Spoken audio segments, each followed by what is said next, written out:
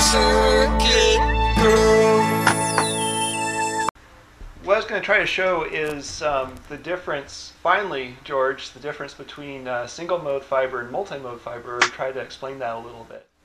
Here is kind of an example of light traveling through a multi-mode fiber. And let's see if we can see this with all the lights on. So what I have here is just an acrylic rod. It's got nice, smooth, polished ends on it. So it's like a big chunk of fiber, really big chunk of fiber. And if I shine a laser through it, the single mode fiber, you're pretty much, the fiber is so thin that the light can pretty much bounce just down the middle, kind of like it is here. With multi-mode fiber, with a single mode fiber, if I start to turn off an angle like this, then the light's not going to be able to bounce down it anymore. It's just not going to be able to enter the fiber even. With multi-mode, which this rod is kind of approximating, you can see how it starts bouncing off the walls down the fiber. And you get different modes because the light enters at different angles, and only certain of those angles will actually propagate. So kind of like your guitar strings have different vibrating modes. You got a fundamental mode and then a second harmonic, third harmonic. You have similar modes with the laser.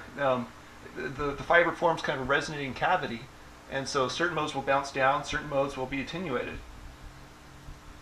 And the reason that we don't want that is because for a fiber optic gyroscope, we're trying to use the difference of phase of two different propagating beams, and we're looking for that interference between them, and we want a nice single clean mode.